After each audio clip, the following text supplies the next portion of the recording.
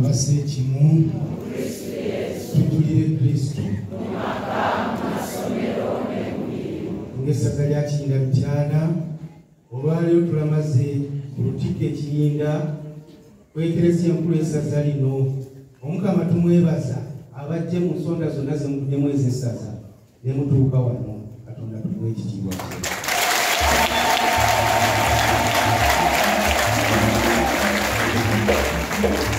Ekibiina ky'abajulizi kirina omulamwa gwakyo era nga bwe tubyogera. Abajulizi Bannayuganda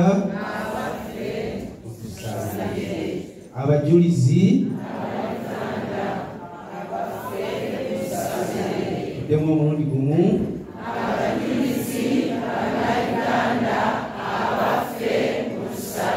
N'abajulizi nabo tubakubireko mu ngalo kye bali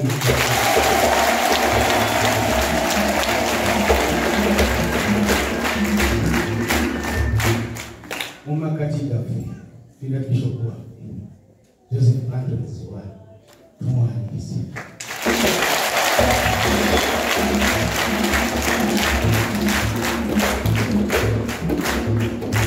Era ebitamiza olwaleero z'omukazi ku Bishop nsaba tugende mu kitambo ky'amazima. Mu linnya lya Paati n'erya Mwana n'erya Mwoyo Omutuukirivu. Amiina. Enneema ya Mukama waffe Yesu Kristo, okwagala kwa Katonda n'okusiikibwa kwa Mwoyo Omutuukirivu bibeere nammwe mwenna. Naawe bibeere naawe. Abooluganda tukasita ensonga enkulu bbiri okubeera nga Klezia yenna mu nsi olwaleero tukuza olunaku lw'Omukama Sande eya30 era n'amasomo tugajje mu masomo ga Sande eyo eya3.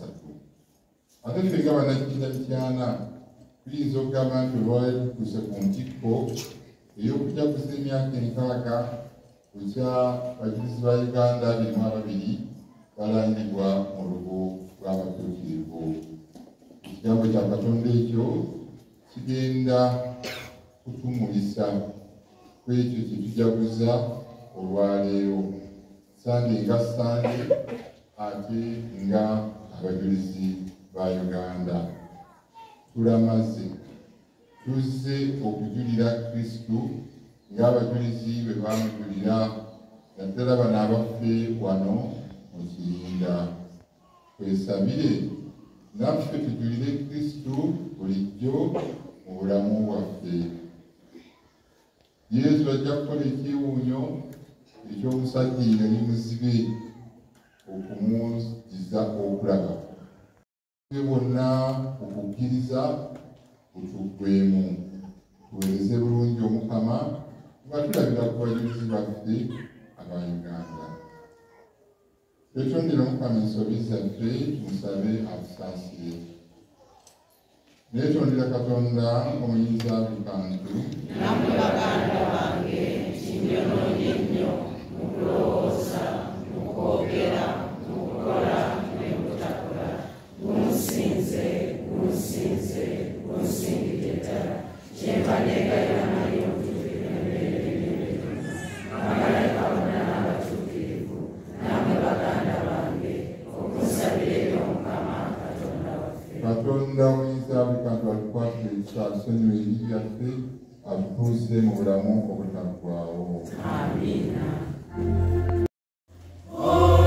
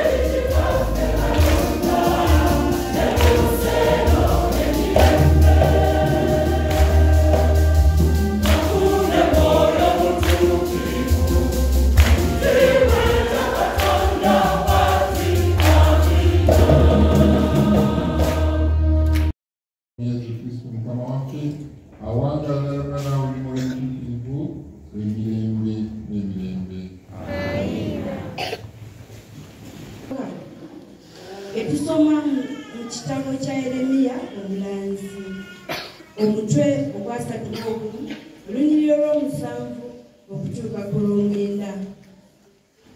Bw'ati bw'agamba Omukama, muyimbire Yakobo essanyu, mukubire emisira omutwe gw'amawanga, mulangirire mutendereze nga mwogera waggulu nti Omukama awonyezza eggwanga lye, abasigadde mu Isirayiri. Laba, ngenda kubakomyawo nga bava emambuka, mbakuŋŋaanye okuva mu nkingi z'ensi, nga mulimu bamuzibe, abalema, abakyala abali embuto, n'abatuuse okuzaala. Balidda wano mu kibiina ekinene, mu kugenda bagenda bakaaba, naye ndibazza mu ssanyu, ndibayisa mu miseetwe gy'amazzi, mu kkubo eggolokofu, bwe batalyesittalira, kubanga Isirayiri nze kitaawe era Efulayimu omugalanda wange abaseeki ebyo Mukama yabyogera. Katonda yeebale.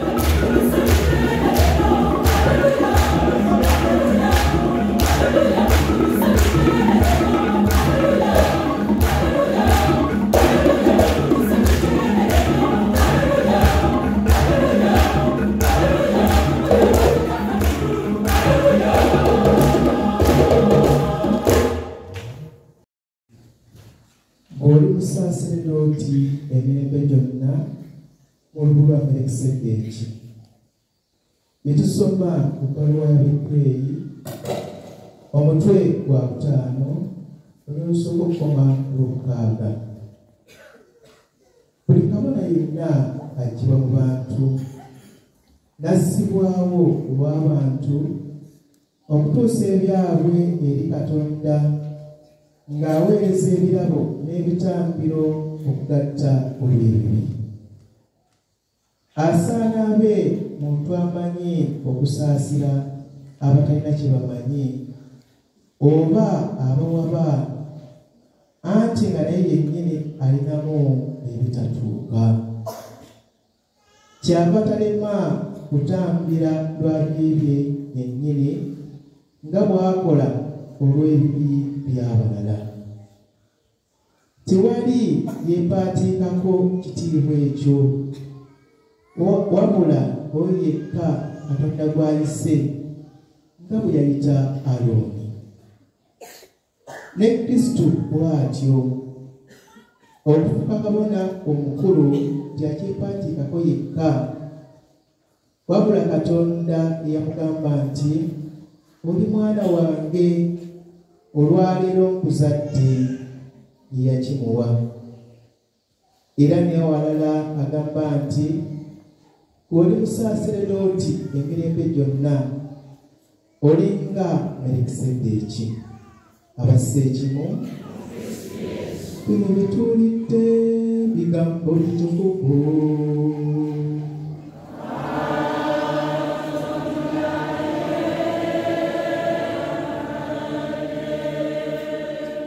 Abooluganda tuyimirire tumalirize amalagazanyisa ageekwakiri.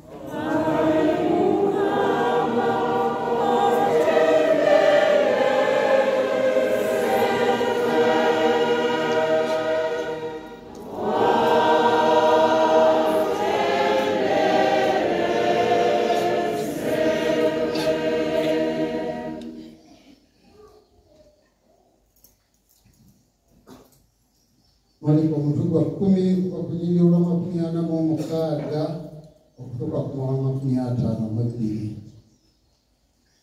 Obudde buli Yesu yava mu Yeriko ng'ali n'abayigirizwa be n'ekibiina kinene. Muzibe Bartimaayo omwana wa Timaayo yali atudde ku kkubo ng'asabiriza. Bwe yawulira nti ye Yesu ow'e Nazaaleeti n'asooka okukoowoola ng'agamba, Yesu omwana wa Dawudi nsaasira. Bangi ne bamukomako asirike. Ye n'ayongera bwongezi kuleekaana nti omwana wa Dawudi nsaasira. Yesu n'ayimirira n'alagira okumuyita. Ne bayita muzibe ne bamugamba, tiguma omwoyo, situka akuyita. Ye n'asitula omunagiro gwe n'ayabiriza n'ajja gy'ali. Yesu okwanukula n'amugamba nti oyagala nkukolere ki? Muzibe n'amugamba nti Rabbooni, yigiriza ntunule. Yesu n'amugamba nti genda, okukkiriza kwo okuwonyezza. Amangu ago n'alaba n'agenda ng'amugoberera mu kkubo. Abasiikimu kino ky'ekigambo ky'Omukama.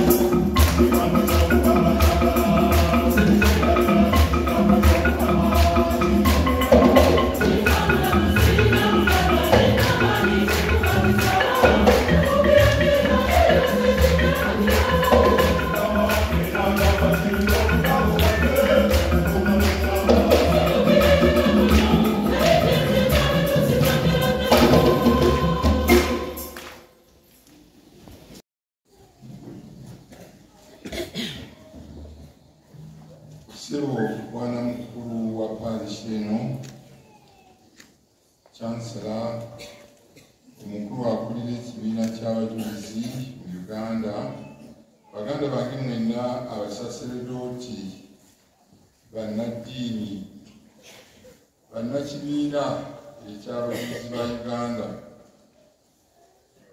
bassebo ne bannyabo abakulembeze mu parish n'obulamu bwaffe obw'ensi, abooluganda mwenna bwe tuli mu kutendereza kuno Omukama, abakulu n'abato.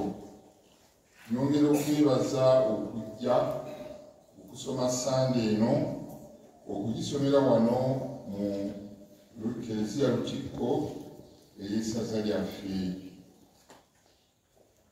Nga bwe ngambye ku ntandikwa, Kereziya mu nsi yonna tusoma olunaku lw'Omukama Sande eya 30 mu ntereza y'ebyensoma mu Kereziya Katolika. Ate ffe wano mu Kiyinda-Mityana ng'essaza tukuŋŋaanye okwebaza Omukama ekirabo ky'abajulizi ba Uganda 22 be yalanga mu lubu lw'abatuukirivu mu mwaka 1964 kati y'emyaka 6.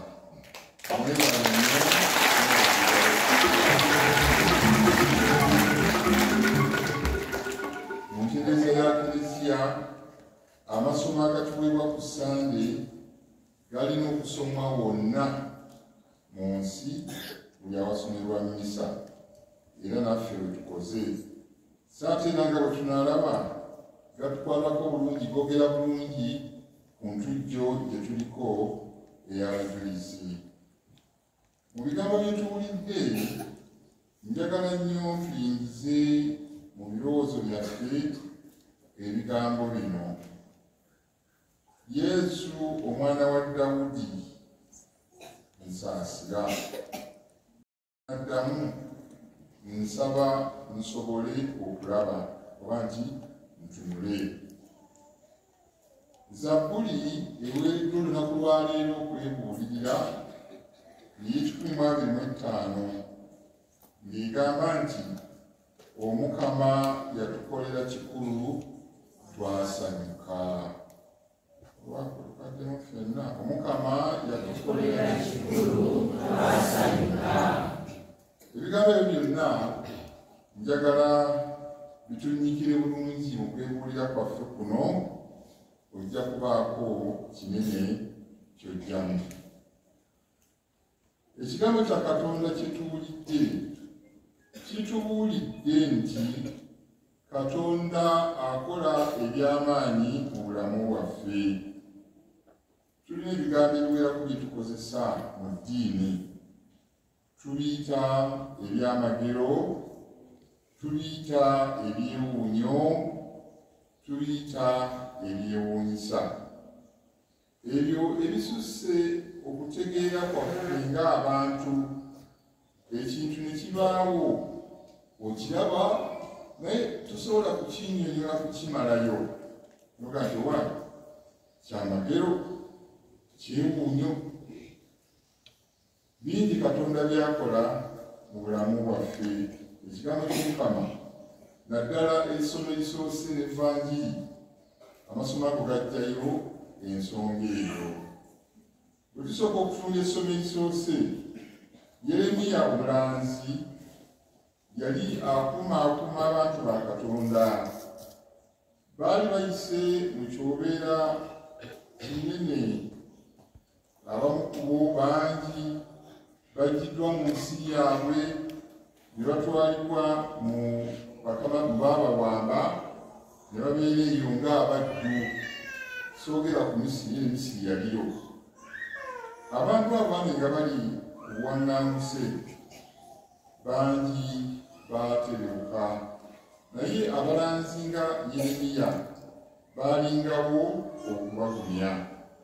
Awo nno ekitundu kye tuwulidde mu ssomo erisoose, Yeremiya yagererya abantu bwe batyo ng'abagamba nti ennaku eweddewo. Abantu abaali bawandiddwa ne bawaŋŋangusibwa tebagenda kudda eka ku butaka. Mu mbeera eyo baddayo nga basanyufu. Awo nno kyebabagamba nti basanyuke, bajaguze, batendereze Katonda waabwe olw'ekyamagero ekyo kye yabakolera, kuba bangi ku bo baali baterebusi nga bangi bagenda kuddayo. Naye Omukama bw'abafuulirawo enzigi ne baddayo eka. Essanyu abantu lye baafuna, omuwandiisi wa Zabbuli 125 kyava alifunza mu bigambo bino bye ŋŋambye etusomye nti Omukama yatukolera kikulu, twasanyuka. Abamu ku mmwe abaalamaga mu mwaka 2019 mujjukira ekifo ekyo nga tuyingira mu Yerusaalemu, abantu nga batuseemu okulengera Yerusaalemu, essanyu ekkitirivu eryo Katonda yali abakoledde. Abantu ba Katonda abo baayitanga mu bizibu bingi, naye nga bulijjo Katonda avaayo n'amaanyi ge n'abaggyako ennaku eyo. Ennaku okubonaabona okuva mu mbeera egyo baalimu Katonda yagibajjangamu. Naye ate ne ku ludda lwabwe ng'abantu beewaggulanga ku Mukama ne bakola Katonda bye yabagaana okukola. Abamu baakomangawo. Mu kukomawo okudda eri Omukama, nabo baawuliranga essanyu ery'ebigambo ebyo ebya Zabbuli ebyo. Ebyo bibiri mu kiragaano ekyasooka, ekiragaano ekikadde. Katonda ajjayo abantu be mu bizibu n'abazza mu mbeera ennungi. Essanyu eryo lyetuyita ekyamagero ekiyitirivu. Mu ndagaano empya, Yesu atuyigiriza ku mbeera eyo. Olwaleero akozesezza embeera y'omusajja Bartimayo, mutabani wa Timayo. Omusajja oyo yali muzibe, yakeeranga ku makya ng'amanyibwa n'ayitawo abantu bangi n'asabiriza. Yali talaba. Embeera eyo bannange tetugibeerangamukko, naye wakafaananyi abantu embeera eyo gye bayitamu. Abamu abayitawo babavuma, abalala mu kifo ky'okumuwa ekintu eky'omugaso onyeza n'okumuwa ejjinja mu kifo ky'okumuwa omugaati. Ndowooza Abaswayiri gye babakozesa ekigambo masikiini. Bartimayo yali masikiini, ali awo alinze abantu okumutuukirira okubaako kye bamuwa. Wadde yali musibe, naye yamanya Yesu nti ajja. Ate okusinziira omuwandiisi w'Evvanjiri Maliko kyatugambye, tewaliwo yabuuza nti y'ani oyo, tewaliwo yabuuza nti y'ani oyo, wabula yatandika kuyita n'agamba nti Yesu omwana wa Dawudi nsaasira. kiraga wadde yali musibe naye ate yalina amaaso agalaba Yesu yali yamumanya dda kati n'afuna omukisa nti wuuno ayitawo Yesu omwana wa Dawudi nsaasira. Wakati awo waliwo abantu abamu abaali baagala okuziyiza omusajja ono aleme kutuukirira Yesu.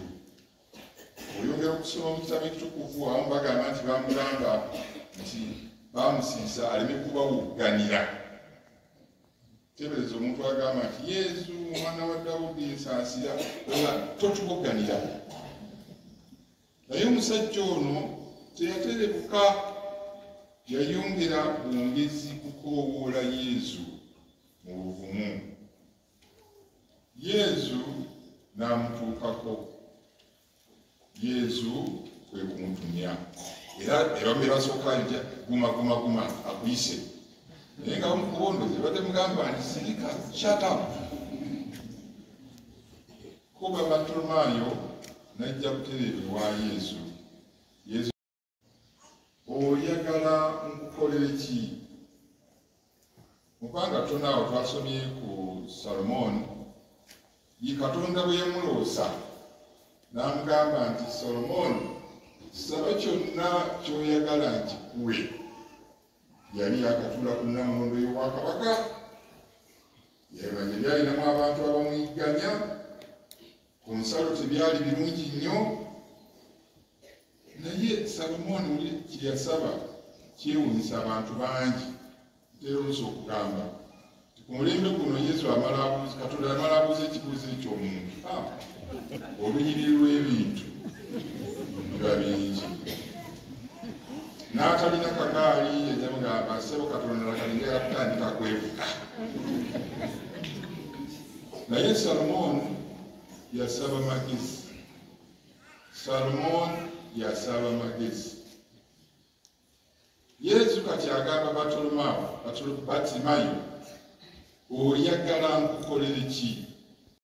Tuusa Yesu abatizibwe tugira tulindako akaana akokubiri nako kazi. Tugira tulindako kutusaawa.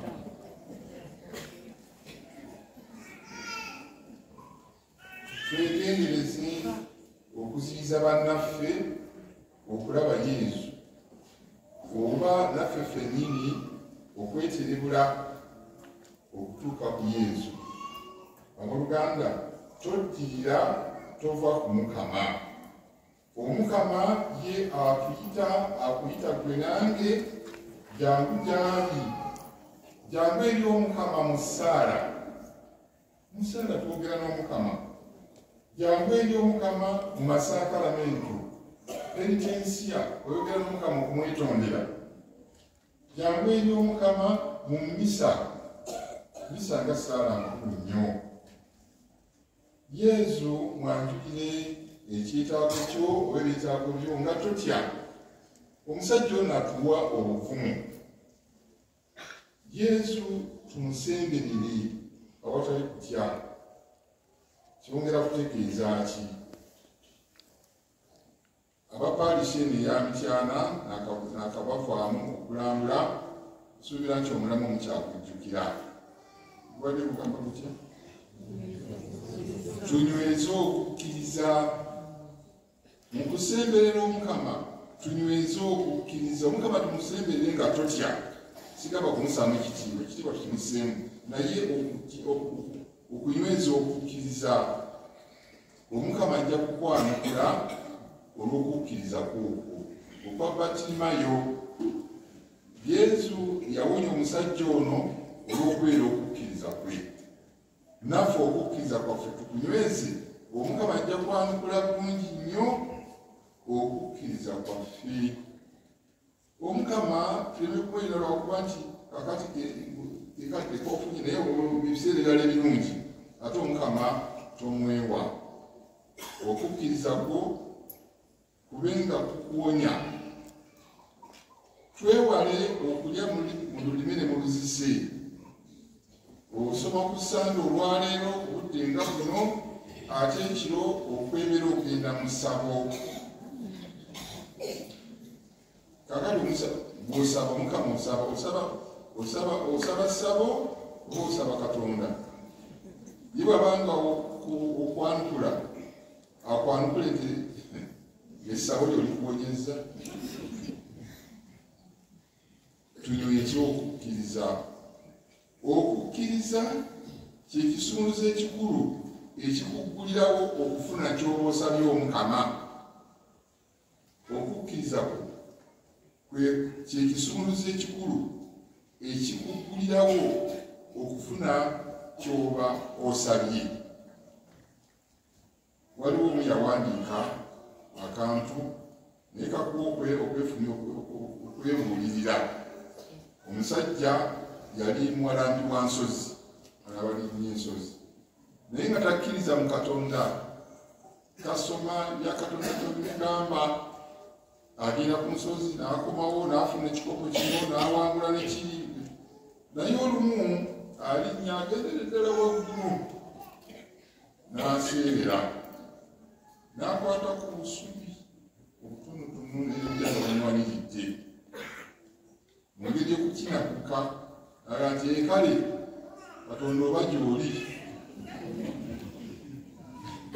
kale oba Katonda oba gy'oli mponya. Eddoboozi liva waggulu nga limugamba kale n'oba obusubi obutono bw'okutte bute. Ate agenda okulaba wansi nga nkonko za walumbe zalengera. Awo kikuwa okwebuulira ku kukkiriza. Bulijjo okukkiriza takulina naye kale agamba Katonda gy'oli. Twewale okulya mu lulime ne mu lusise. Okukkiriza kwaffe bwe kunaatubeeranga bulijjo ekisumuluzo ky'okuwona nga Bartimayo bw'ali. Ebiseera bye tulimu abooluganda tulina bakabona. Katonda ali naffe mu bantu bannaffe, mu maka abazadde mwe muli mikwano gyo n'abalala. Naye olwaleero njagala okwesina nesema ku ssomo eryokubiri ayogedde ku bakabona abasaseredooti. Abasaseredooti twassibwawo ku lw'abantu okutuusa eri abantu eri Katonda. Tuyambisa tutya omukisa ogwo Katonda gw'atuwa abasaseredooti? Ate ng'ekisimo kitugambye bava mu bantu era ne babeera mu bantu bannaabwe. Bassibwawo lw'abantu okutuusa ebyabwe eri Katonda. Baweereza ba Katonda. Batuusa ku bantu ebirabo bya Katonda naddala nga tuyita mu bitambiro n'amasakalamentu okugatta olw'ebibi. Omwandiisi bw'agambye. Awo nno twebazenga abooluganda, tujaguze, tusanyukenga olw'ebyo Katonda by'atuwa. Kebera obulamu bwo, Omukama by'akoledde bingi, naye omwebazizza ddi. Mirundi mingi tusinga kukugumiza kwemulugunya. Tusinga kukugumiza kwemulugunya. Oba tukinako balina bye baanise bikale. Naye tolyabemulugunya, enkuba tetonya, omusana gukuze. Ab'enkuba etonnya ennaku n'owawulira olw'emulugunya ne bannange byatambula nga twajjibwa ennaku zino engeri gyetonya. Omukama akolesi. Omukama yatukolera kikulu twasanyuka. Naffe Omukama byatukolera tumwebazenga. Mu bizibu bye tubeeramu tumutuukirire, tunyweze okukkiriza. Okukkiriza kwaffe kujja tuyambanga okufuna ebyo Omukama tumusaba. Bannakiyinda-Mityana olwaleero tujaguza olw'abajulizi. Era tulina okuga nti abajulizi bano Omukama yatuwa kikulu, twasanyuka.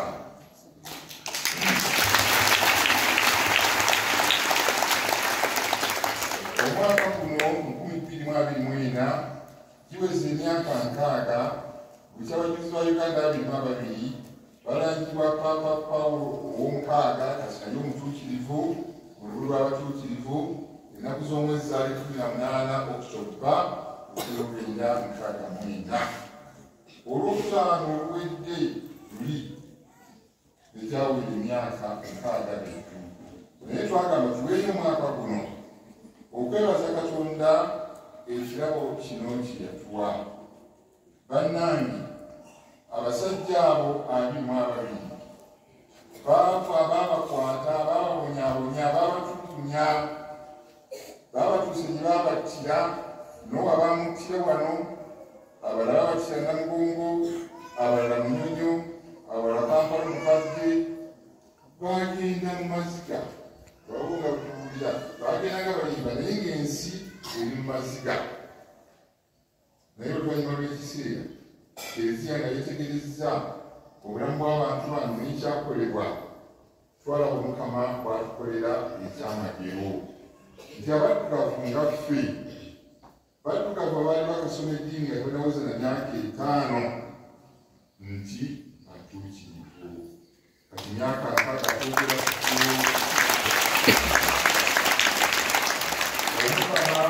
Omukama yatukolera kikulu. Twasanyuka okuba n'abajulizi bano abatuukirivu. Katonda tumwebaza. Kitwaba tugamba nga Uganda nkola okujaguza, segenda kubiddamu byonna nenkolako obukooni nga Uganda twasomera mu nga 3 Juni nga bannayuganda. Ate wiiki eno ewedde okuba nga 15 okutuuka ku Lwomukaaga nga 19 e Roma wali wennyini abajulizi bano bwe balanyuma oli w'abatuukirivu, bannayuganda bannaffe ababeerayo n'abakristu bonna abaagala abajulizi ne bannaffe abamu baafa kuno okugenda e Roma. Wiiki eyo yabadde yakusanyuka kujaguza. Ekikolera byonna yabaddewo nga 19 Oktoba e Roma. Mumwe abalina emitimbagano osobola okugenda ku YouTube oseemu 60th anniversary of the Canonization of the Uganda Martyrs. Oba ne oteekamu obuteesi Canonization of the Uganda Martyrs, ojja kufuna byonna ebibaddeyo e Roma omwezi eno ewedde. Twagamba kinaffe masaza tubeeko kyetukola, mbeebaza nnyo tubikoze byetwagamba tukole, naddala okulamaga.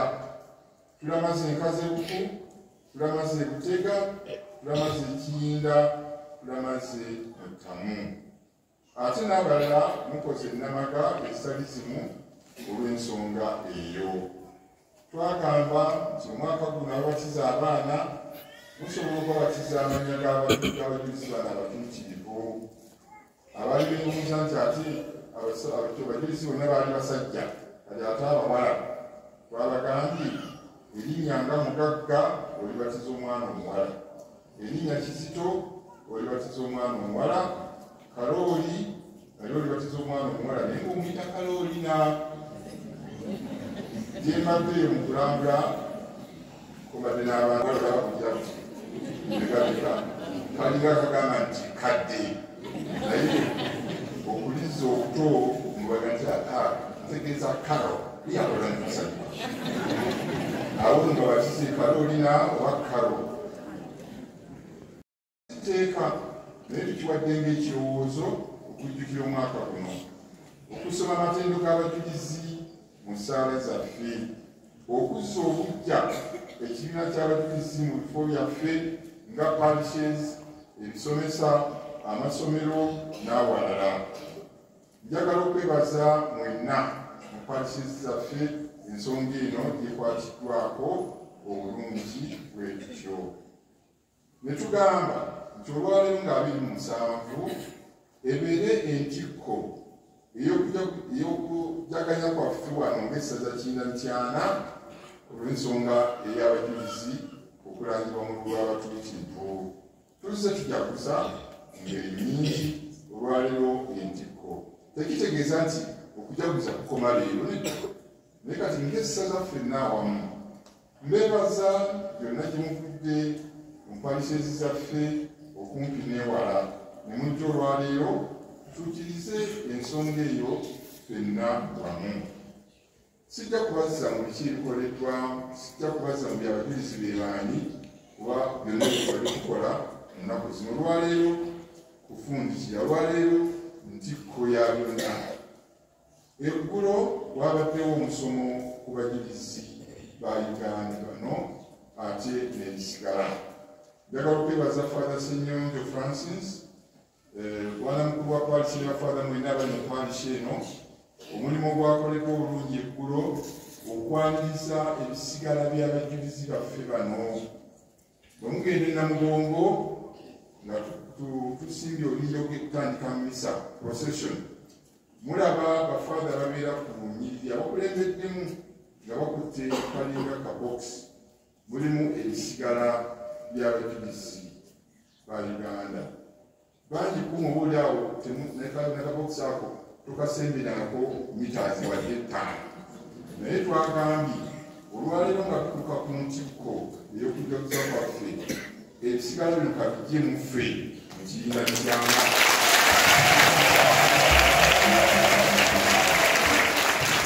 Era nebaza Father Ssenyonjo bwana mukulu wa Father wano mu parish eterese ennungi eyakoleddwa okuwaniriza ebisigala bino mu ffe, era byatuusiddwa wano naye ne bwe tubali tujja mu nnyiriri mubakimulabye nga tukulembeddemu.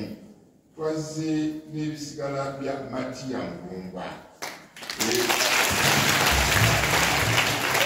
Namugongo tubeera bugundi 2, Matiya Mulumba ne Kaloli Wanga. Naye Kaloli Wanga yasigadde e Kampala nga lwe n'ab'e Kampala abamwetaaze ennyo mu wiikendi eno. Koffe Matiya Mulumba tumumanyi bulungi nnyo, katumuzeeyo ebwabwe ekiyinza. Awo nno ebisigala bino bibiri Father Ssenyonjo ajja kwongera okutunnyonnyola oba buli omu yali agadde, naye katulina okukitereeza obuyinza bwagala oyagala nti kaka bwenze kankwanisibe wano bonna nga mbikutteko n'omulala nayagamba bwati ate abalala banajja babakyali omubisanikidde kyoziyiza ate mulala kubiraba. Father Ssenyonjo ajja kwongera okutulambika ku nsonga eyo. Awo nno bassebo ensonga gye tugendereddemu ebisigala bino okujja wano mu ffe nga tuwumbawumba okujaguza kuno okw'emyaka 6, ate oluvannyuma bijja kuzzibwayo erubaga. Sinambye sijja kulambulula bisigala, naye ebisigala bino byetulina eby'abajulizi biriko omulimu omukulu ennyo gwe byakola. Tumanyi nti omuntu okulangibwa mu lw'abatuukirivu waliwo emitendera egiyitibwamu okutuuka waawe, era naye sijja kubazaayo nnyo, naye ekimu ku byo kubisabibwa ng'oli amaze okufuuka venerable, Kereziya ayagalayo ebyewuunyo. Wabawo ekyewuunyo kikoleddwa otyo, awo omuntu oyo agenda ku ddaala ery'omwesiimi, twongera okwegayirira Katonda akozese omuntu oyo ebyewuunyo ebirala. Bwe bibaawo awo nalyoka alinyisibwa okumuyita omutuukirivu.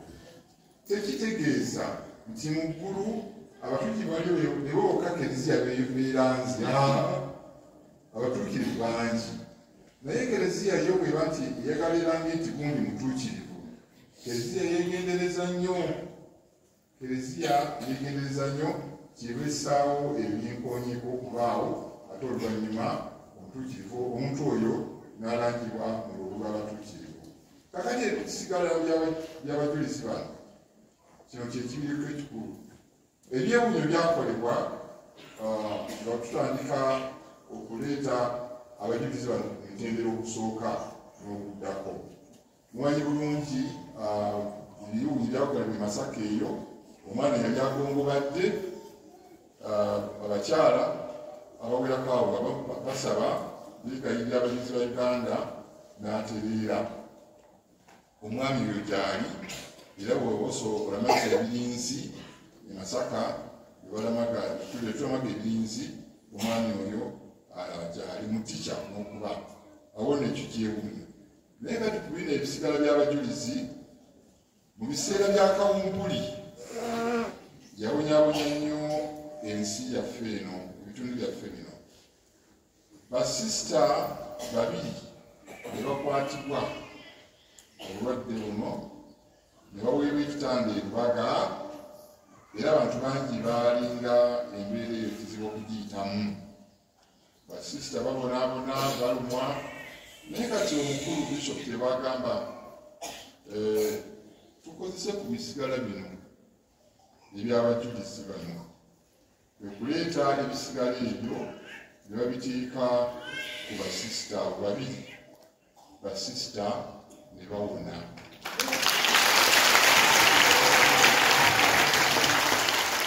ebisigala bino ebibiri Matiya Mulumba ne Kaloli Lwanga nkibawa kwakibanyonyola kuba n'abalala batamanyi kintu kino abalenzi okuba bagamba kakati balabe bagenze ekiyinda okulaba amagumba bagenze okulaba emizimu oyo omuleka ayogeza mutamanya naye okubanyonyola kyekyo kino kyennyini ekiri wano kyasibwa ku basisita abaali balwadde obulwadde bwa kawumpuli ne bawona ekyo bwe kibaawo sigambo bugambo baleeta abasawo abaali babakolako bayise mu tesitenzi bali bakoze wali eby'eddagala birinawo ebikomye naye bali okubuuza abasawo bano okuwona kw'abasisita bano kwajja kutya nga tebalina nyinyonyola yeesigamye ku ddagala tebalina nyinyonyola yeesigamye ku ddagala bawadde eddagala lino oba eddagala libadde bakozesa ennaku zino kati lizuukuse mu bo liryoka liwo libawonya abasawo bakakasa ne bassaako emikono ngezeeko banga olusi bwe tulaba okukakasa nti omuntu afudde tuba tubetaaga death certificate esayiningibwa omusawo omusawo yasayininga n'agamba olusi ku mawulire mugamba esaawa bwe ziti so and so was declared dead si muntu gwebasanga mu kkubo nti yakirangirira abeera musawo omukugu ne bano badokita bakikakasa nti okuwona kw'abasisita bano tekwesigamye ku ddagala n'akamu bwe wali bwe natandikidde ekyamagero kyotasobola ekibaawo nga tosobola kinyonyola namagezi go oba na bintu gwe byolina awo na bakulu ebisigala bino abasobodde okujja mufunye omukisa guno tuli nabyo tukusaba tunaabizaayo tumaliriza abooluganda tunyweze okukkiriza kwaffe tukoowolenga Yesu mu bulamu bwaffe abajulizi bano betutenda baabonaabona naye nga bwe tukulira mu nnyimba etuyimba baalinga babonyaabonyezebwa naye ng'ate bali mu ssanyu oluyimba bwe luli awo olugamba nti mbabuuza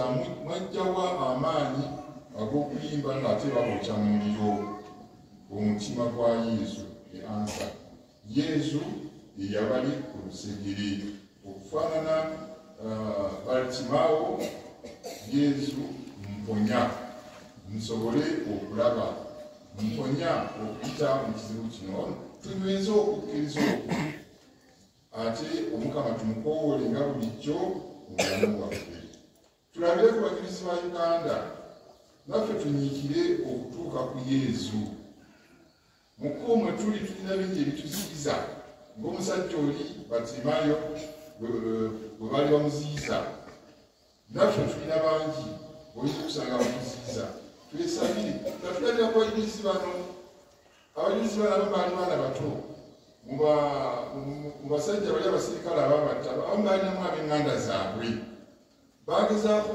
okubabbirira babawonye naye obwana buno bwalemerako ne babeeramu bonna wamu amaanyi ago abaana abo bagajjawa omwana gatizito myaka 13-14 alaba bali babookya kalina omuntu akamanyi mu basajja bano ababatta agezaako kajjako naye ne kalemerako nga bwemugamba ennaku zino akaana kamaanyi kagajjawa amaanyi kagajjawa abo nyini tubasabe naffe batuyambe batusabire mu nsi muno mwe tuli ebitusoomooza bingi ebikinabamu ku ddiini naye tunyiikire okutuuka ku Yesu naddala ekigambo kye naddala amasakaramentu n'essaala zaffe n'okukkiriza. Omukama akubuuza, oyagala nkukola ki?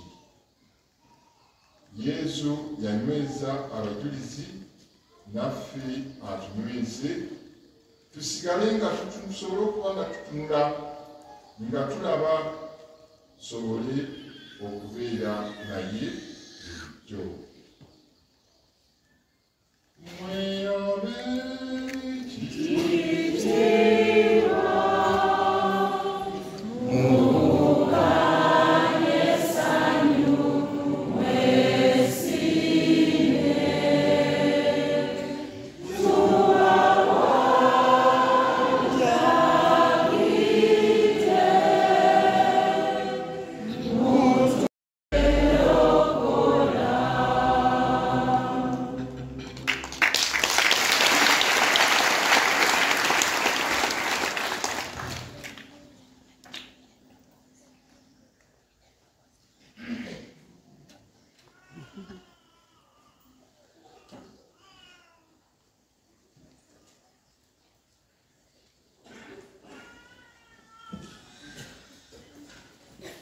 tukubirizibwa okutunyweza okukkiriza.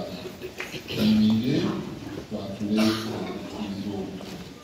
Nzikiriza Katonda omu akyomiriza buli kantu eyakola eggulu n'ensi na byonna ebirabika n'ebitalabika.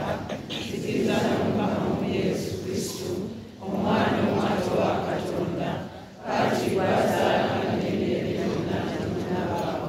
Katonda ava mu Katonda, ekitangaala ekiva mu kitangaala. Katonda ddala ava mu Katonda ddala, eyazaalibwa buzaalibwa ye teyatondebwa. Ye n'empatirirwa Katonda alaba mu ddala. Byonna mu byakolebwa olw'okubeera ffe abantu, olw'okutulokola, yava mu ggulu n'aka, n'afuna omulimu omubererevu ku bw'Amwoyo omutuukirivu, n'afuuka omuntu. Era olw'okubeera ffe yakomererwa ne ku musaalaba, n'abonaabona ku ntebe gy'Apostolo Piraato, n'aziikibwa, n'azuukira ku lw'essatu nga bwe kyali mu biwandiiko, n'alinnya mu ggulu, atuula ku lwadda okwa Paatiri, alidde olw'okulinda ekitiibwa, okulamula abalamu n'abafu, obwakabaka bwe tebuliggwaawo. Nzikiriza ne Mwoyo Omutuukirivu, Omukama era obulamu, ava mu Paatiri ne Mwana, bwe tusinzaawo ne Paatiri ne Mwana, ne tumugulumiza kimu, eyayogera amalansi.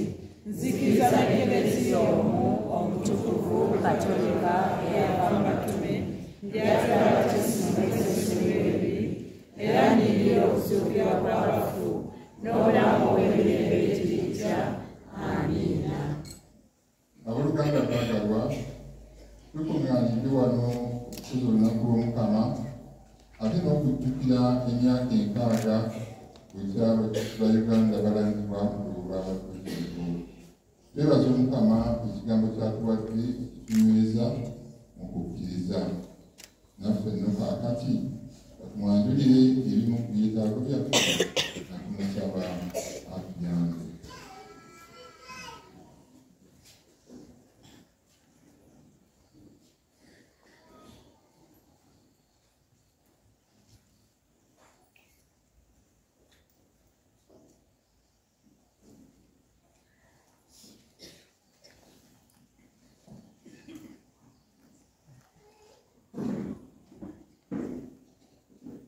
Tusabire kitaffe Paapa omutukuvu, abeepisikoopi, abasaseredoti n'abannaddiini n'abasomesa. Omukama abayambe mu mulimu gwabwe gwe yabayitira, bakume bulungi eggana lye, era n'ezo eziwabye bazikomyewo mu ssimo lya Kristo.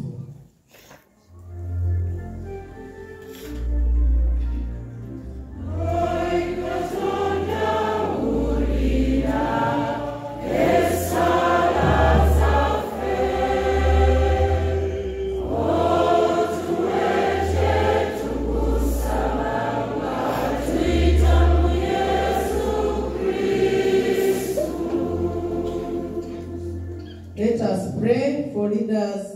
whole world. Lord, we pray that you send the Holy Spirit to guide leaders in this world, to serve your people diligently. Let them follow Christ and be role models in applying human rights for a free and fair world. Lord, hear us.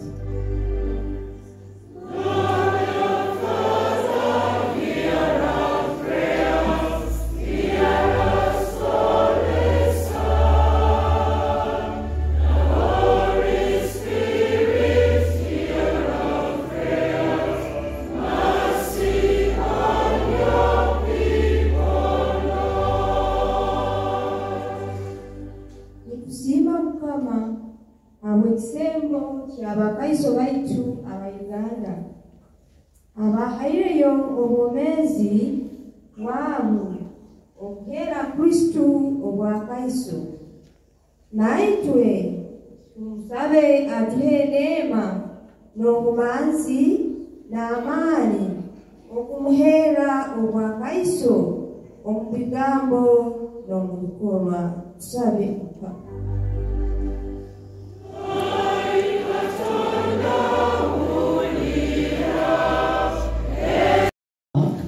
Ebirabo ebikalu nga bikulemberwamu ab'ekibiina ky'abajulizi.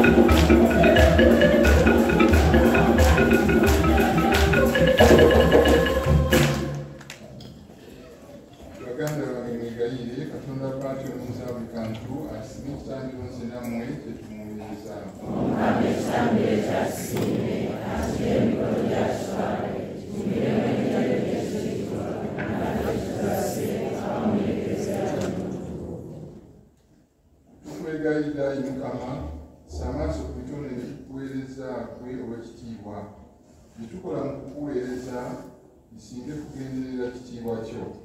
Tukikusaba nga tuyita mu Yesu Kristo Mukama waffe. Amiina. Mukama abeere nammwe. Musiteme emitima. Mukama Katonda waffe. Owama kisaanira okuteekwa kituufu ddala era n'omutuubira n'okulokoka. Gwe Omukama Paati omutuukirivu Katonda omuyinza buli kantu ssewannaku okwebaza bulijjo na buli wantu anti abatuukivu abajulizi ba Uganda bwe bayiwa omusaayi gwabwe olw'okwatula erinnya lyo baakolanga Kristo bwe yakola. Baalaganga buli ow'ekitalo ababadde abanafu obafuula abazira bannamige abatalina bujulizi bw'oyita mu Kristo Mukama waffe. Naffe nno nga tusakinira bamalayika bonna ab'omu ggulu eno mu nsi tukugulumiza bulijjo nga tutenda ekitiibwa kyo awatali kubeera nti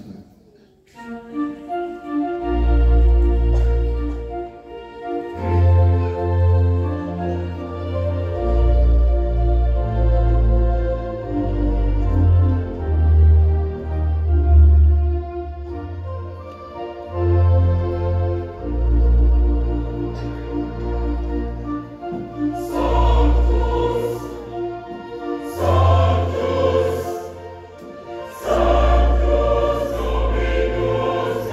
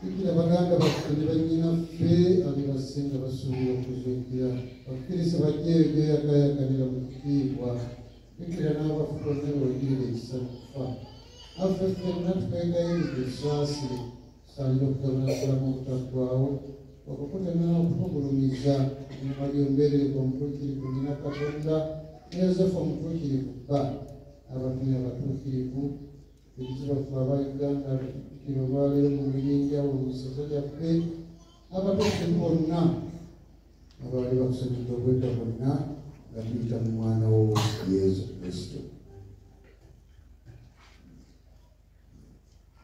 Gwe Katonda bw'atyo muyisaabi kantu abali ekimu ne mwoyo omutuukirivu mu Kristo n'omwoyo okufuna n'ofunamu naye era muyima ofunya buli ttendo na buli kitiibwa emirembe n'emirembe.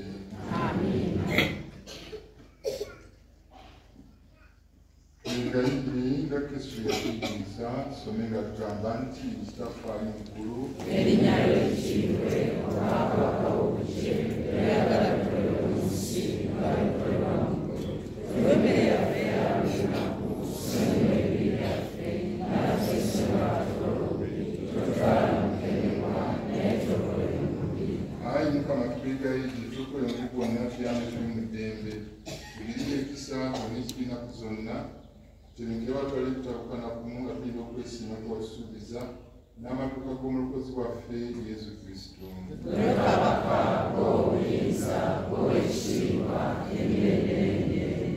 Ayi Mukama Yesu Kristo gwe yagamba abatumewo nti mbalekedde emirembe nga wadde emirembe gyange, totunuulira bibi byaffe naye amaaso gazikukkiriza kwa Kiriziyawo, kkiriza okumuweerera n'okussa ekimu nga bw'oyagala, bw'awangala n'olamula emirembe n'emirembe. Abooluganda baagalwa, abakuza olunaku Mukama luno lwasatu Sande, ate era nga twebaza Omukama ekirabo ky'abajulizi ba Uganda abatuukirivu, mbaagaliza mwenna abalamaze eddembe ly'Omukama libeere nammwe ennaku zonna.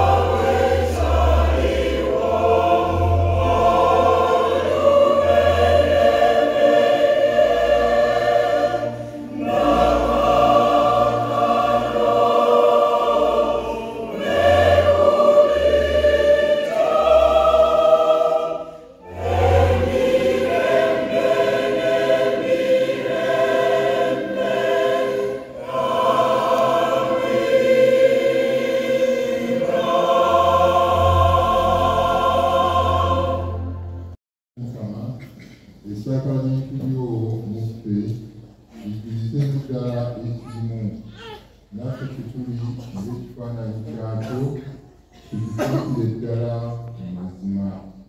Tukikusaba nga tuyita mu Yesu Kristo Mukama waffe awangala ddala olimo omutuukirivu emirembe n'emirembe.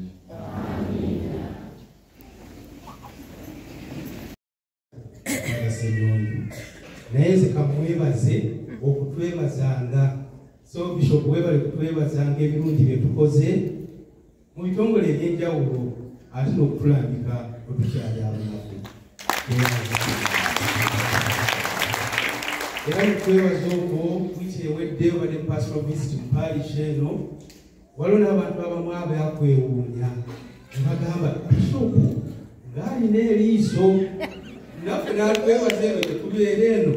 So Bishop webale kwebaza abantu bano bakutenda eriiso. Eriiso lyongerwako omwaka okwendera kunaba classmates bange okuva Masaka ne Kampala etwesinkanamu mu ssaza lino. Omwaka guno tugenda Masaka tegulina gwako. Naye baatuka wano bambuuza wasomesa ng'okyalusomesa eggaba. Bambuuza Bishop akyalina eriiso yabeeranga nali eggaba. Nabagamba nti okukola kuba Bishop yafuna ebakikulengera yongera kukwebaza abantu bakwewuniza saadi ewedde nti tutegeeza nabo abantu labeeno bona bali bamanyi gyolaba basaasidde oti naye waliwo wakonyeeko wabakoledde wiiki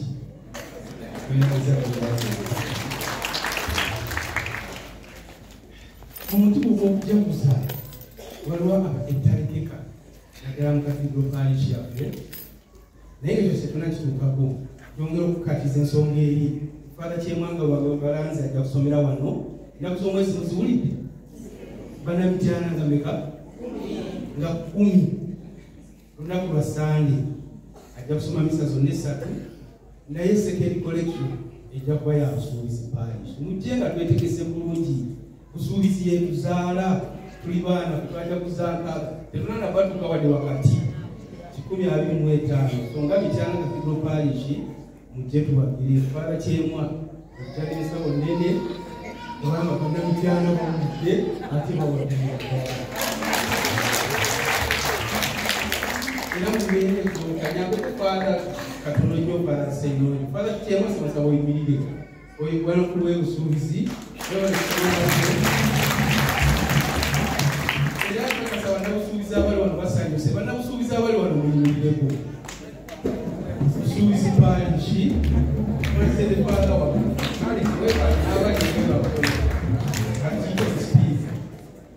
kinyuma abaana byabakristo balaba kuba Father baabwe nga bali eno babawerekeddeko nga Father Kyemwa walabye okulabe Father Joaquin Sebwana okubesenku mu parishi mukyenda imirirako Father Sebwana obanga okubesenku imirirako tulabe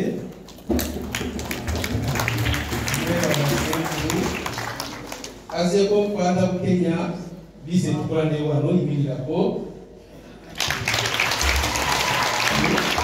azeeko Father Sechanzi lw'ebisiriiza pali abakuteba ebisiriiza okuteba ebisiriiza okubakuaa then azeeko Father Remedios Kisambu mumanyi bagala Mityana owangeerako nga Father omugole Mityana Cathedral Parish Father Kalyango Church Father Siri bala abasewo yimirira kuli ekibiina ky'abajulizi Mityana awo njagala okuyimiriza aba Mityana Cathedral Parish waliwo parish eno naawe yimirako ne Father Siri ne Bishop akulabe awo ne Mityana Cathedral Parish n'abali awo nemukawo mwana mukulu ekyakwanza atera kulina ekibiina ky'abajulizi tulina ye Father Francis Enyonyi kimanyi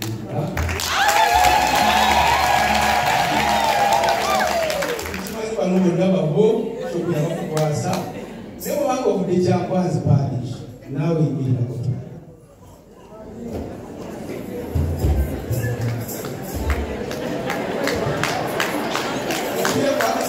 nga naye wali tusomye n'ekyansala olusaza lino Bademano ekyamale seboolera kusoma naffe. Mukwaga bonna tusomye n'education secretary wa Kiyinda-Mityana Father Vianney Ssemuju. Ate era netusoma ne Father Ateo Kiwanuka okuva mu parish Ensigi. Abavudde Ensigi.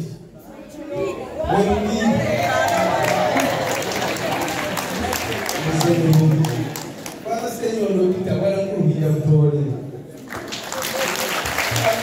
Banamukumbira bulwa.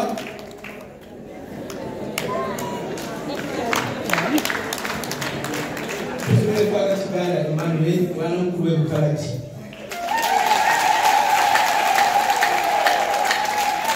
Kano kalaki baze? Banyumire bukalaki.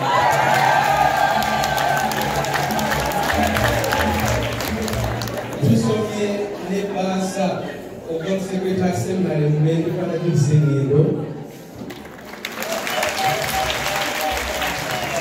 Abaseminari baleza ekulungi omulala bajja kubaawo. Tusomye ate Father Kamate Peter okuva Evumba. Banavumba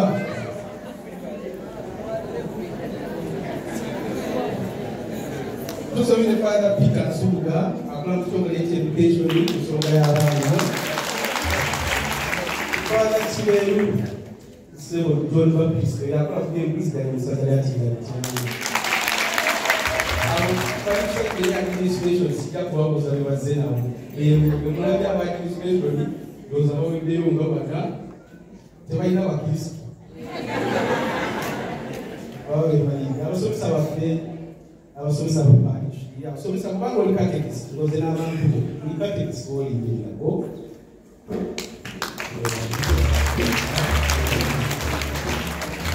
Abakungu abaliwo abantu abalala bajja abakuumi abasuubiza amaaso amakakkamu abasaasire atugire gye muli abawa emirembe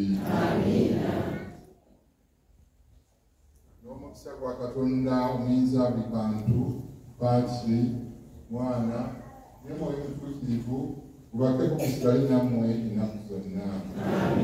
Misa ewedde mubeere mu ddembe mu ssanyu n'okwagala kwa Katonda.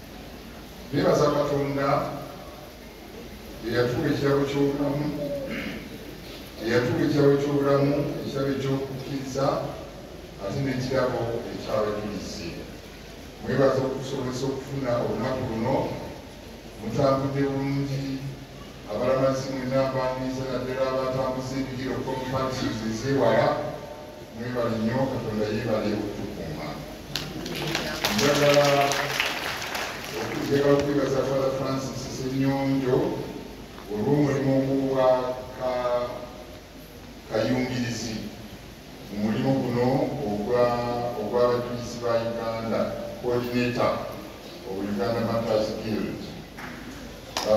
Ssentebe w'ekibiina yabadde amubeerako yagambye buli muntu asinga okuba okumpi naye no yabadde ayogerera mu ngero. Omukulu ono ye bwana mukulu w'Ekyankwanzi parish gyetwakagulawo alina okutwala mu kibuugo naye ate era n'aba nga ekino akikoze bulungi.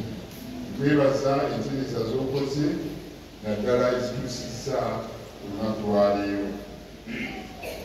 Njagala okwebaza Archbishop Paul Ssemogerere okutwanguyiza okufuna ebisigala bino okujja wano.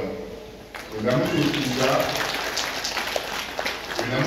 n'ensaba entereza nga tusobozese ebiiwo yakkiririzaawo era netandika okukola entegeka eyabituusizza wano eggulo nga bitembeddwamu Father Ssenyonjo. Mwebaza Father Richard Nyawumbi wadde taliiwo. Mwebaza omulimu gwe yatukoledde olunaku lw'eggulo. Abaabadde wano mwagoberedde bulungi omusomo gwe yawadde.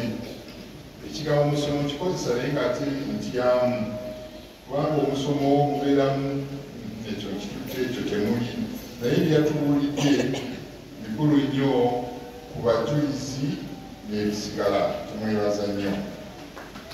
Mwebaza nnyo ekibiina mwenna nga bamuli wano olwaleero. Bannamityana ategeeza Mityana Cathedral Parish muno bwe tunaayogera omujjukira ebigambo bye nabagamba bwe nali nammwe ennaku esatu ze nali wano nga nnambula nga njogera ku Mityana Cathedral Parish n'abagirimu tusaanye kubeera tutya.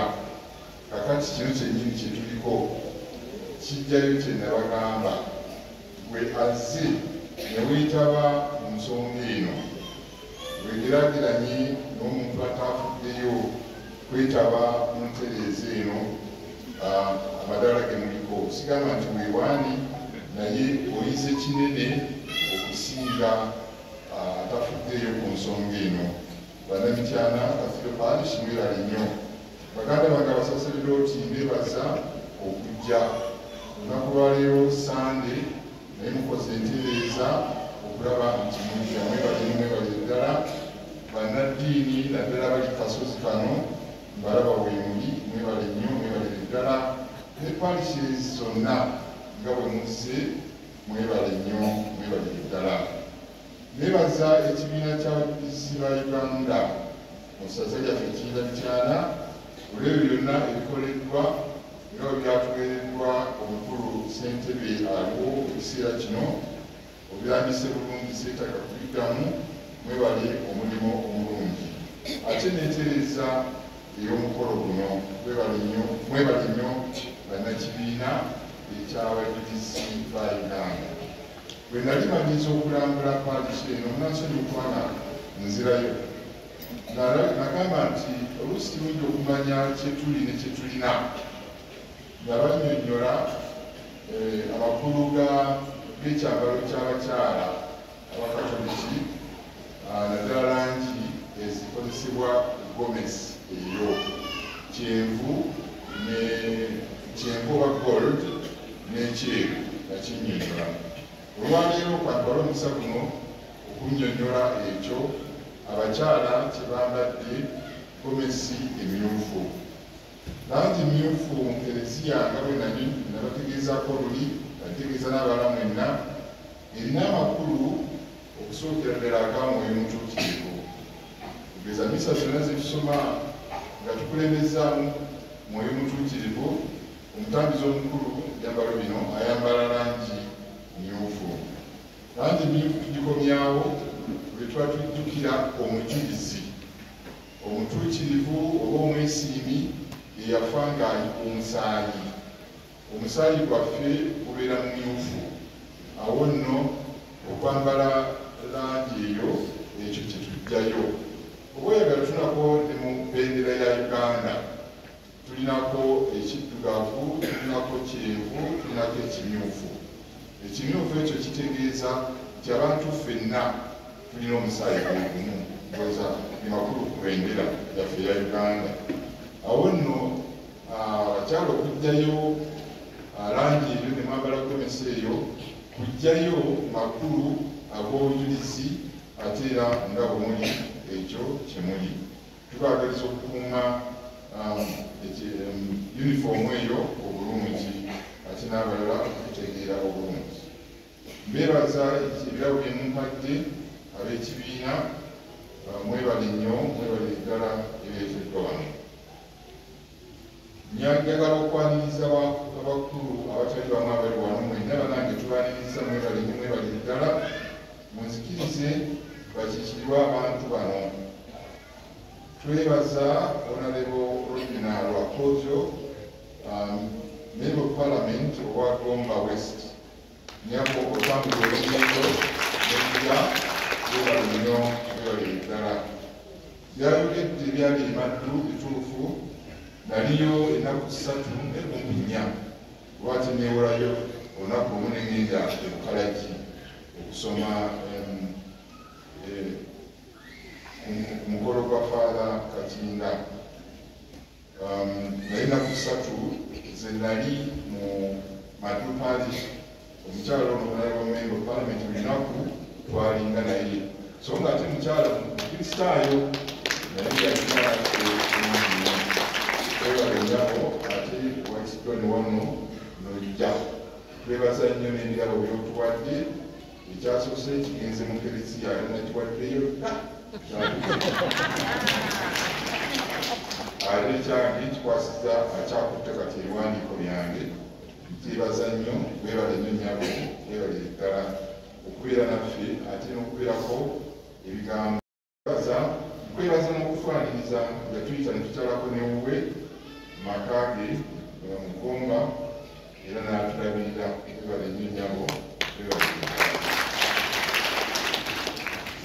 Njagala okwebaza Oweekitiibwa Joseph Kawuki watolisa abakristu ba paalishi eno, naye nkwebazaamu ak'ensuso okulaba engeri gy'ogatta obulungi ofiisi zonna z'olina ate ng'ebyo bisuuliridde. Weebale nnyo, weebale ddala. Kisobola okubaawo buli omwali mulonda abakulembeze oba oliawo mu kagungu abamu ne mubalonda naye abamu tetubalabangako nakyo okwogerako ne bwana mukulu okulaba ekifo ebyo wekiteerezebwa. Naye kwesebo bulijjo oli nga Ssaabakristu owa paalishi eno ate bulijjo n'obako obubaka obutwa. Weebale nnyo, weebale ddala. Njagala okwebaza n'okwaniriza mu kwenda Oweekitiibwa Deogratias Kagimu, weebale okujja okusoma n'abalala bonna bose nabo okuva mu Ssingo. Tukwebaza okukkiriza waweera bagamba nti kabakata n'omukuba bwami, weebale okukkiriza ate otandika omulimu mwegala okuteeke mu mikono gya Katonda. Wewenyiiko watusaba okusabira newokola nabo ate ne singa nakkiriza okusoma okwo ne kubeerawo. Kwabadde kulungi nnyo nga nze enalabye ne bannange n'amaloboozi g'empulira. Tubaagaliza obuweereza obulungi eri abantu ba Ssaabasajja. Mwebale nnyo, tubaagaliza obuweereza obulungi. Nga maliriza ku bajulizi ba Uganda. Abooluganda njogerere mwenna aba Kiyinda-Mityana era obubaka buno nabwogera dda naye nyongera okunyweza. Ekibiina ky'abajulizi ba Uganda kyatandika mu biseera bya omwepisikoopi Stenseera yeyatandika ekibiina kino eky'abajulizi nga bwe yatandika ebibiina by'abannaddiini ba brother ne ba sister. Awo nno ekintu kino yayagala tukikole bulungi mu mutima ogw'abajulizi ba Uganda. Naffe nno bwe tutyo nga Kiyinda-Mityana Diocese bwe ngamba okuzza okujja ekibiina ky'abajulizi ba Uganda abatuukirivu mu mutima ogwo gwe njogereramu, tubeere n'ekibiina kino mu ssaza lino mu mutima ogwa sitenseera bwe yatandisa ekibiina kino. Awo nno tukole bulungi sebo webaleme sente lwaleredde bulungi n'olabika abantu nti yenna agamba nti atandika ekibiina akitandikire wamu n'abasaseredooti. Essomo eryokubiri tuwulidde mu misa naliyigirizaako naye lyatugambye okwettanira bakabona kubanga ebatuusa ebyaffe eri Katonda. Awo nno ensonga eno nayogera ddiri bafaala mu nsonga eno era mwe twagala okutambulira. Si kipya, edda nga Kiyinda-Mityana tannabaawo twali mu ssaza ekkulu erya Kampala era ekibiina ky'abajulizi ba Uganda nga mwekiri. Nali mwana muto ye Mubende naye nga ndaba abasajja bangi wakati baafa nga batambuza bulungi ekibiina kino eky'abajulizi mu mutima omulungi ogwo gwennyini. Awo nno twagamba nti mu parishes gye kiri kyongeremu amaanyi, gye kitali kitandikibwe, gye kibadde nga waliwo ebitagenda bulungi bitereezebwe, ffenna tutambulire wamu. Awo no mu ntereeza eno tetwagalamu ekigambo abaana bato oyinza obutakitegeera n'ekya Luganda, tetwagalamu bungodiira. Oli akola ekintu n'ateekamu obungodiira oba obuntuntu obubwe, ennaku zo kyemugamba yakyo kyange enfuniramu wa era banandaba. Nedda, tukola ekibiina ekyabajulizi ba Uganda bano betuwogerako nga bwe kyatandikibwa sitenseera, ate fe abali mu biseera bino tutambulire mu mbeera eyo ennungi.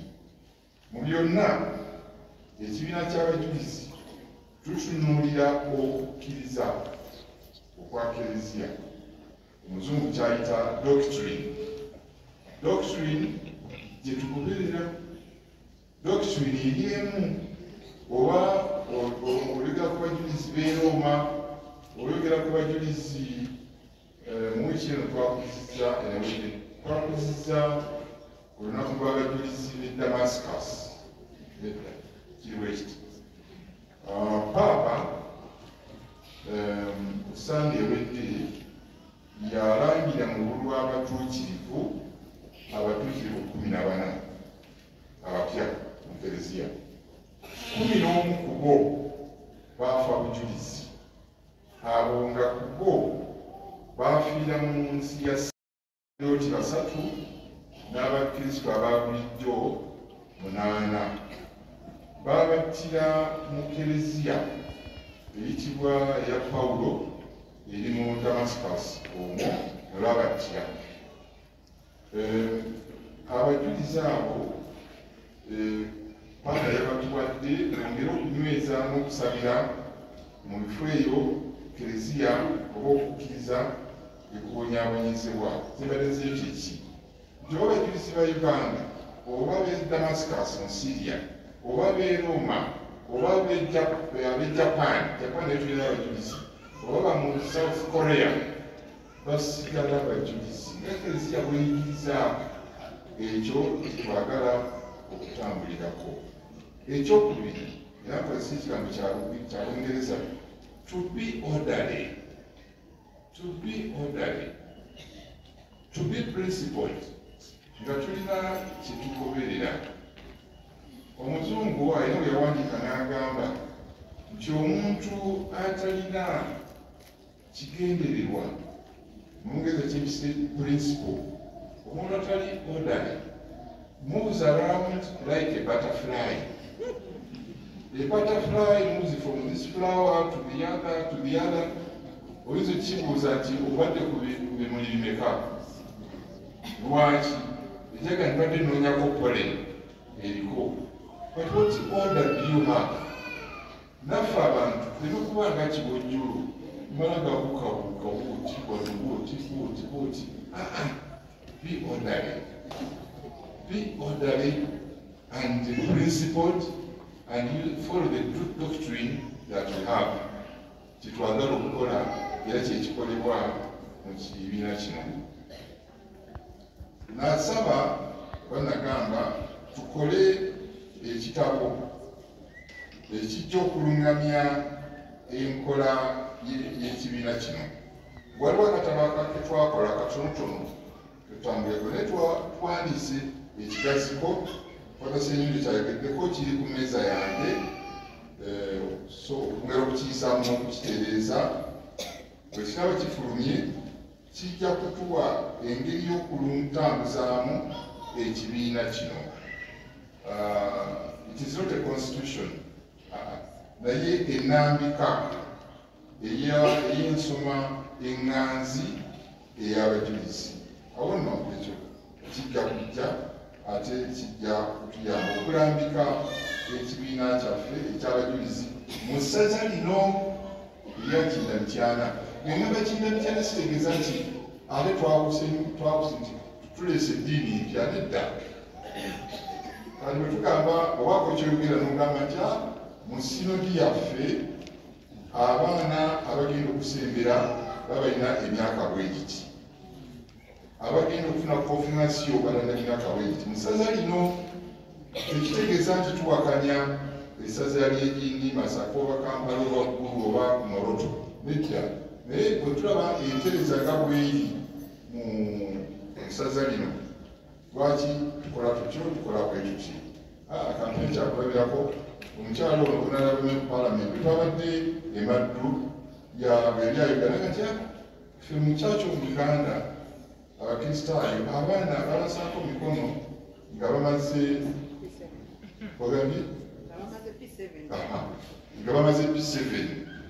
Namugambye nti ffe tulina myaka, omwana bwaweza emyaka bwegiti nga sinodi yaffe bwegamba, ate nga tumubuuzizza era nga tulaba n'eddiini ng'agirina tumuusaako emikono. Small Christian community mu Luganda bayita akatabi, e Kampala bagamba ki akabondo, ate wano nga kyetwogerako kyekimu. Ffe wano mu kulambika okwaffe tugamba bwetuti kuba bwe twebuulirira ku kitabo ky'ebikolwa by'abatume omutwe ogwokubiri ng'etukuga tusomawo ne tulaba